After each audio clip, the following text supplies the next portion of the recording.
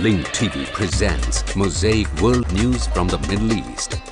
Here are today's top stories.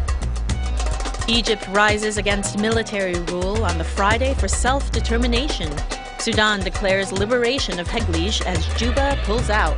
And Bahraini activists demand a stop to bloody Formula One. Mosaic World News from the Middle East begins now.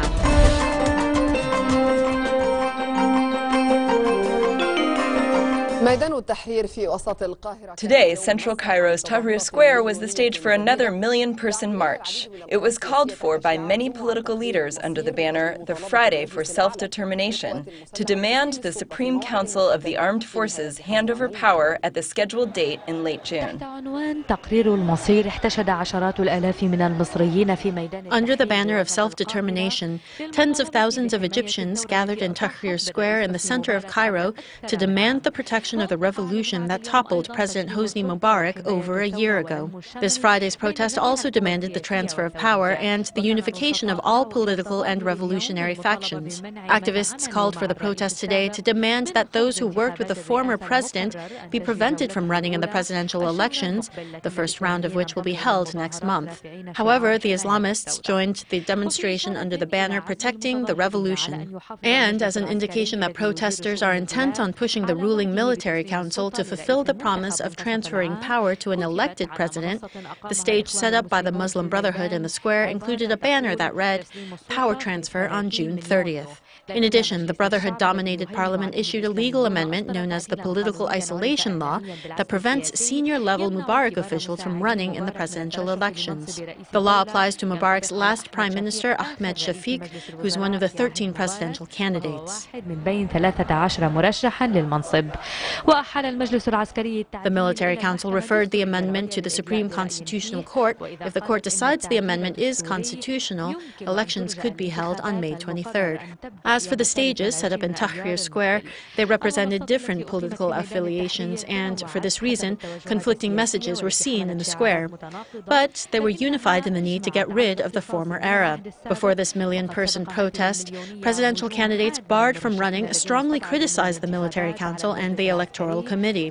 Al-Shatter considered the decision to disqualify him an indication that remnants of the former regime are still in power and are attempting to reproduce the regime of deposed President Hosni Mubarak, even if it's an improved version of that regime.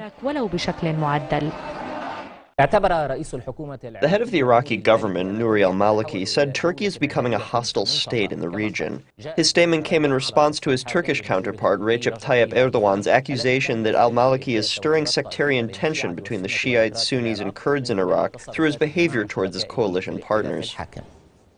Iraq's al-Qaeda branch, known as the Islamic State of Iraq, claimed responsibility for the bloody attacks that rocked 7 Iraqi provinces yesterday, killing at least 38 people. The organization's statement was titled "Thursday's Resolve," saying the attacks are a response to the crimes of the Iraqi government. It was signed by what was called the Islamic State of Iraq's Information Ministry.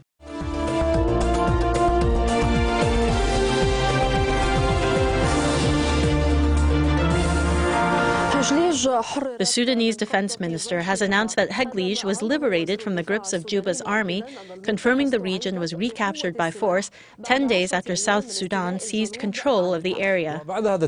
This announcement was intended to refute a South Sudanese army statement claiming that its forces voluntarily withdrew from Heglig. Meanwhile, demonstrations broke out in a number of northern cities to celebrate the North's victory in the battle. President Omar al-Bashir stressed the victory marks the beginning of a war to liberate the South from the rule of the Sudan People's Liberation Movement.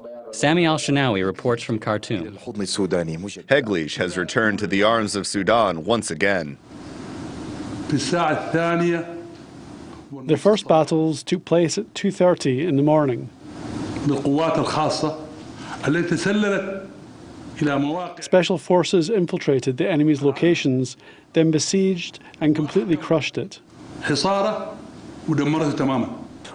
Khartoum said the plan to liberate the south begins in Heglig and denied Juba's claim that it withdrew from the region. Khartoum's statement declared that it taught South Sudan a brutal war lesson.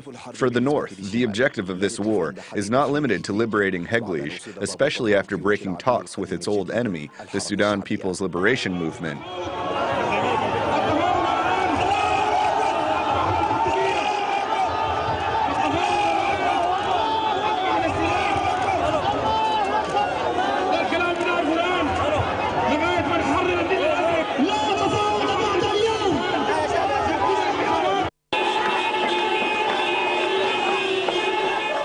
In the north, spontaneous demonstrations broke out in Khartoum and other northern cities, praising the army's victory and the recapture of Heglig. This scene restored the ruling party's self-confidence.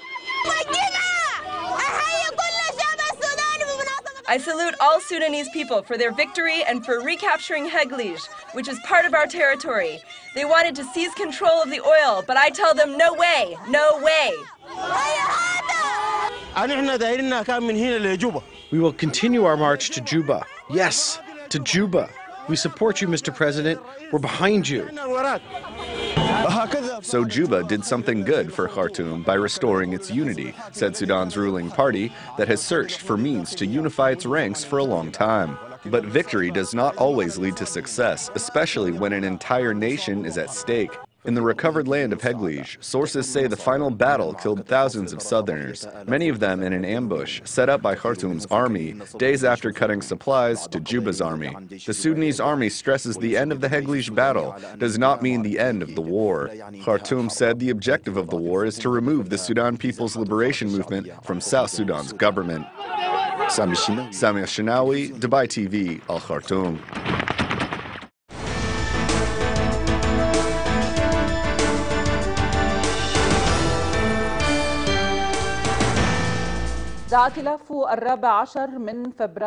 Bahrain's February 14th coalition called for holding demonstrations on the streets that led to the racing circuit under the banner of the People's Days of Rage in rejection to the blood races.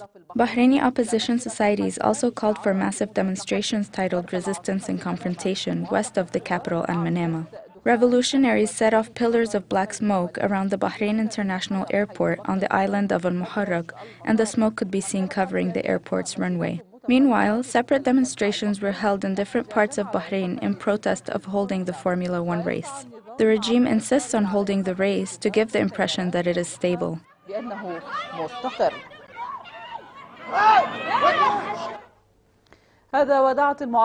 This comes as the Bahraini opposition calls for organizing massive marches on the Friday of the People's Days of Rage in the center of Al-Manama under the banner of No to Bloody Formula. On the other hand, the Bahraini regime escalated its crackdown using bullets on unarmed civilians and kidnapping tens of citizens.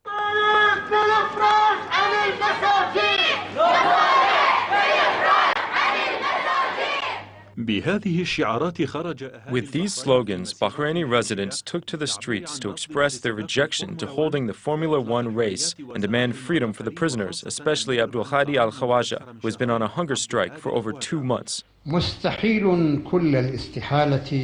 It is absolutely impossible for the people to relinquish their fight for ending their imprisonment and slavery with the goal of attaining their rights, pride, freedom and respect for their will. No one, no circumstances, no object, no terror can force the people to retreat from fulfilling their objective. Not today, not tomorrow.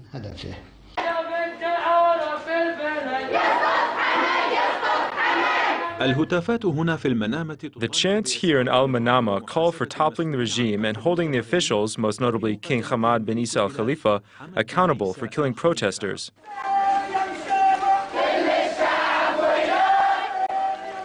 The residents of Barbar called for the release of prisoner Hassan Mushema, who is being tortured by regime forces despite being sick.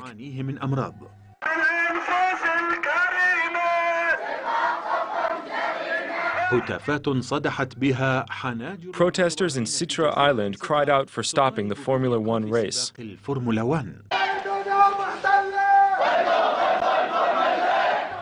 This chant sums up what residents in Karzakan called for in the demonstration that roamed the streets of the city. They raised Bahraini flags and denounced the Saudi occupation of their country.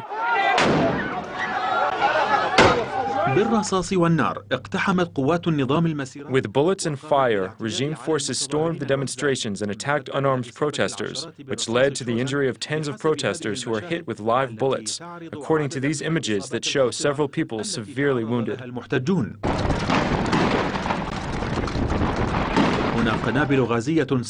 Here, U.S.-produced poisonous tear gas and other forms of suppression were used to crack down on the protesters.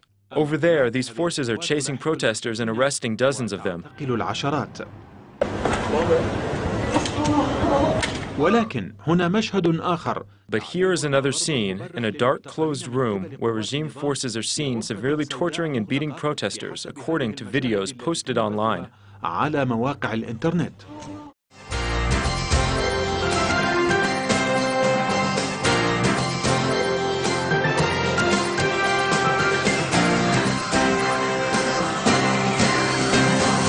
Israel today marked Holocaust Remembrance Day. The National Memorial Day commemorates the 6 million Jews who perished during the Nazi genocide of World War II and honors resistance efforts against the Third Reich. IBA's Aaron Viner brings us more on Yom HaShoah in this report.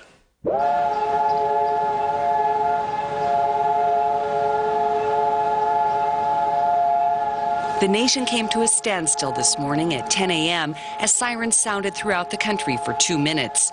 Cars stopped mid-road as drivers exited their vehicles and pedestrians stopped in their tracks to stand in silent tribute to the victims of the Holocaust. At the same hour, memorial services were held nationwide. President Shimon Peres and Prime Minister Benjamin Netanyahu laid wreaths by a monument at the Yad Vashem Holocaust Memorial Museum that depicts Jewish resistance against the Nazis during the Warsaw Ghetto Uprising.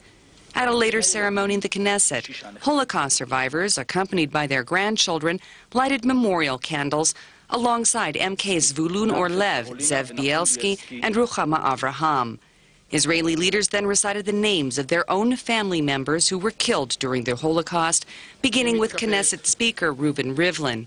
President Peres remembered his relatives who died in his native Poland and described how Nazis dragged Jews out of his village into a wooden synagogue where they were burned alive.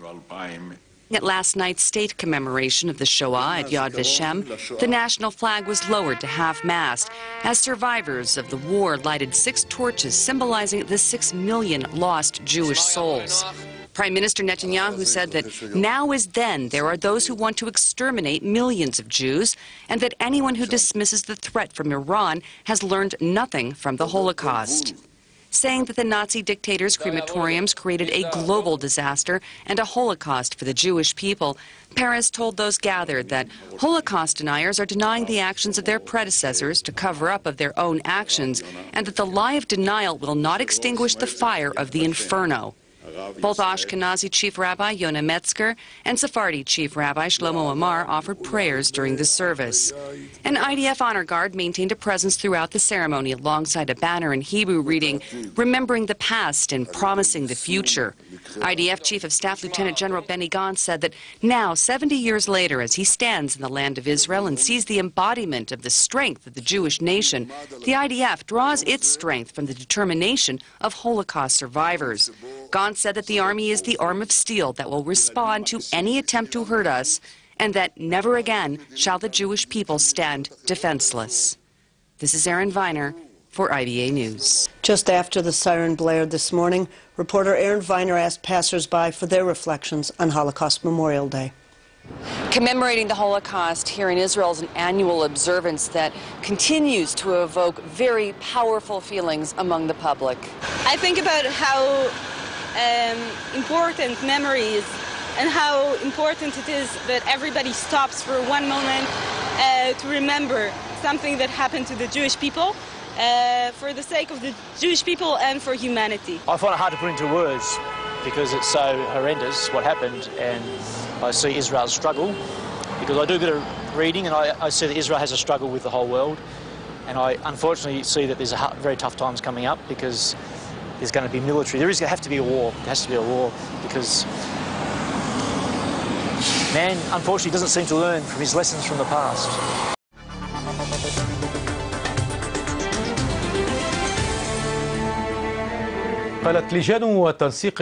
Syria's local coordination committee said 40 civilians were killed today in many Syrian cities. Meanwhile, Syrian state media Sana said 10 regime soldiers were killed in a bomb explosion in Al-Qunaitra. Local coordination committee said a child was killed in Aleppo by the gunfire of security forces. This Friday witnessed demonstrations in a number of Syrian regions as shelling continued to target the neighborhoods of Homs and the city of Al-Qusayr. Yet another Friday in Syria. This time it was titled, "We will triumph and Assad will be defeated." Here in the town of Has in Idlib province, protesters chanted slogans and raised banners after the observers began touring the areas and documenting the facts. Most notable was a banner written in English. The village of Binish also took part in the demonstrations.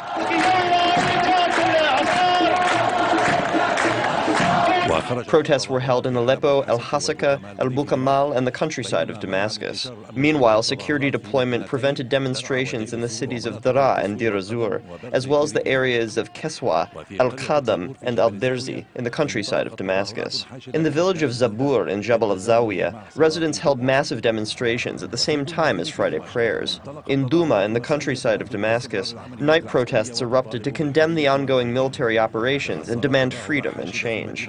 A massive protest also took place in Al-Kamishli, where residents are mostly Kurdish.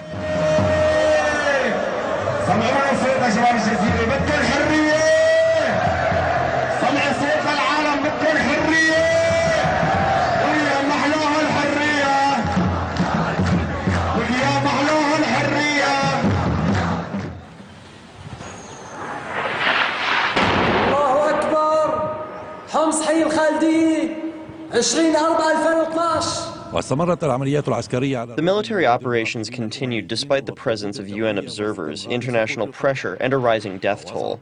Syrian regime forces continued to bombard areas in the city of Homs and its countryside, according to activists in the Syrian Observatory for Human Rights. This morning, Syrian forces renewed the shelling of the neighborhoods of Al-Khaladiyah and Jurat al-Shaya before expanding shelling to the neighborhoods of the old city of Homs. According to the Syrian Revolution's General Commission, the city of El-Qusir near the eastern border with Lebanon was also shelled. As for defectors, Colonel Arkan Abdulaziz Khanan announced in Al-Hawla town of Homs the formation of a military council for the coastal areas in Latakia and Tartus under the command of the Free Syrian Army. I declare the formation of the military council for the coastal area that includes the provinces of Latakia and Tartus. Assam Abdullah, BBC.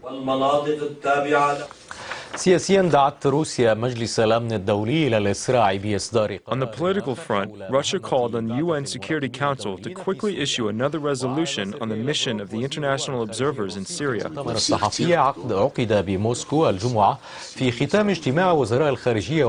During a press conference held on Friday in Moscow following a meeting between Russian and Italian foreign and defense ministers, Russian Foreign Minister Sergei Lavrov said that everyone should focus on the Annan Plan and the UN Security Council's resolution that approved the plan. He added all efforts must be exerted to adopt another resolution to approve sending a full observers mission to Syria. The minister confirmed his country believes it is necessary to pressure all those who carry arms in Syria.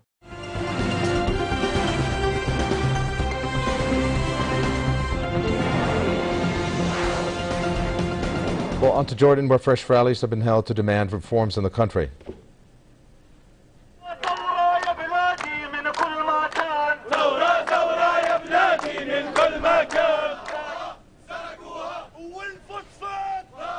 The protests were held in several cities, including the capital Amman. Demanding freedom and justice, the demonstrators condemned corruption, which they said is hindering political and economic change.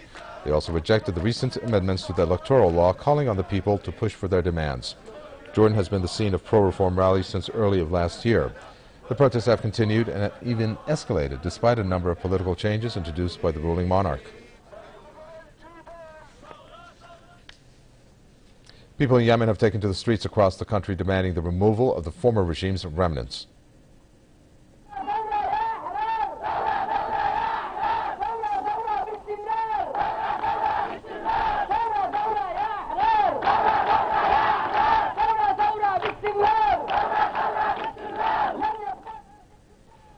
The protesters demanded the trial of ex-ruler Ali Abdullah Saleh and his inner circle.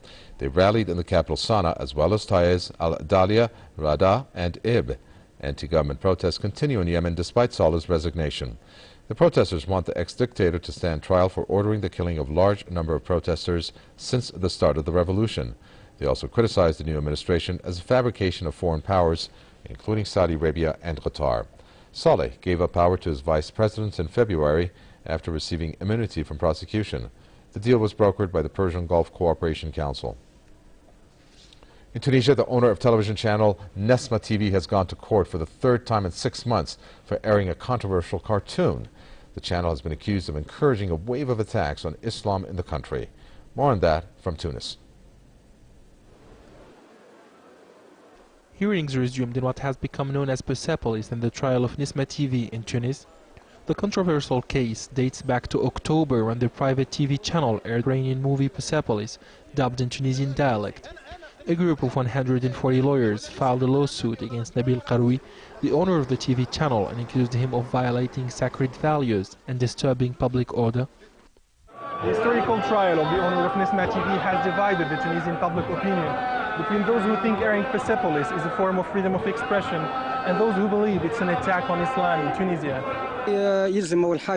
Dissuasion is necessary because we are in a Muslim country. The first reaction of the TV owner was to ask for forgiveness. Then he changed his mind and talked about freedoms. People have understood that the movie personified and mocked God, while our religion is sacred. A considerable portion of the Tunisian public is confused because they don't understand the TV channel's so-called perception of freedoms. They are calling for the criminalization of the attack on Islam. Is this what they call democracy? They have to be held accountable for their deeds. They want to impose their so-called liberty on our religion. Some attendees have explained that respecting sacred values is one of the pillars of the freedom of expression. This is a Muslim state, and I call on the TV owner to correct his mistake and to repent to God because he's attacking Islam in the name of freedom. Iranian film Persepolis and the trial of Nesma TV have suddenly brought to the fore contrasting visions of the new Tunisia. One that believes in the unlimited character of freedom of expression, and another vision that considers the cartoon depiction of God an unforgivable mistake in the name of freedom of expression.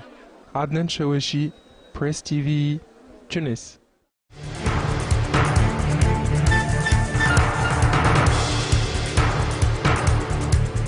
Who are the hackers that attacked Lebanon's government websites, and why were they able to hack them? The answer in the following report by my colleague, Rami Al-Amin. The truth is, there is something terribly wrong with this country. We are angry. The attitude of the Lebanese government and the financial elite strictly opposes the values and principles we uphold. The government must exist to serve the will of the people. In clear emulation of the character V from the movie V for Vendetta, a group of hackers addresses the Lebanese state, sending it a severe message. We have been watching recent events with great agony and rage as they surpass our patience levels. الفيديو الموجود على موقع اليوتيوب منذ الثالث من آذار الماضي. We stumbled onto the video that was uploaded on YouTube on March 3rd while looking for clues that would lead us to a group of hackers that attacked Lebanese government websites. The group goes by Raise Your Voice. أرسلنا عبر موقع فيسبوك رسالة إلى المجموعة التي تحمل هذا الاسم. We sent the group a message through Facebook. They responded by asking us to send our questions to this email address, which we did, but we did not receive satisfying answers. So we inquired again. The group responded that it will issue a statement soon disclosing its goals and beliefs. But who is a hacker usually? لكن من يكون القراصنة عموما؟ Those people are usually good technicians. Their background is in programming and they're very familiar with how websites work, so they know their points of vulnerability. And this is what happened here.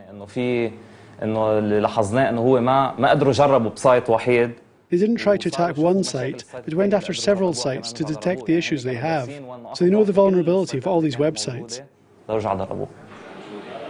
Not all these sites have been fully restored.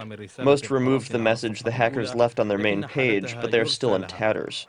Even the homepage of the President of the Republic still has some problems. Most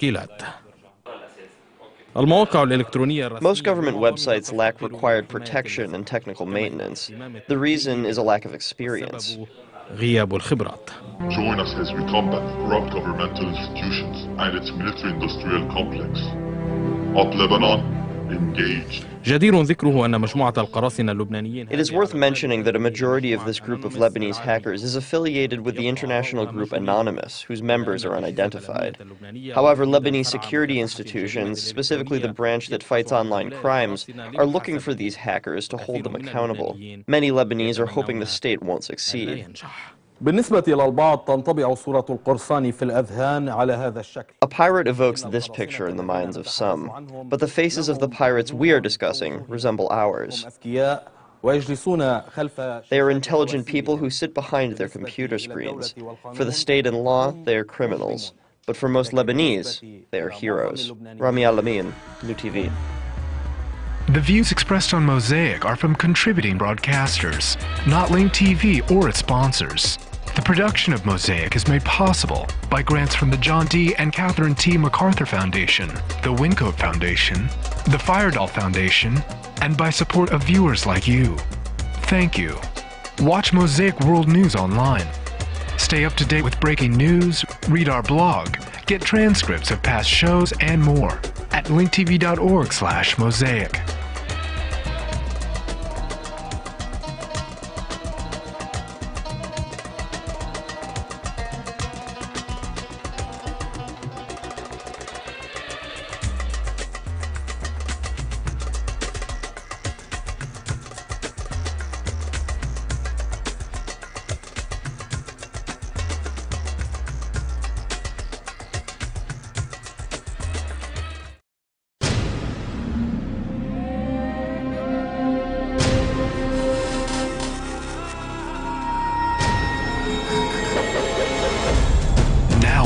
Airwaves, a global channel of uncompromising stories, world news, documentaries, entertainment, and culture. Link TV, connecting you to the world. For more information, visit linktv.org.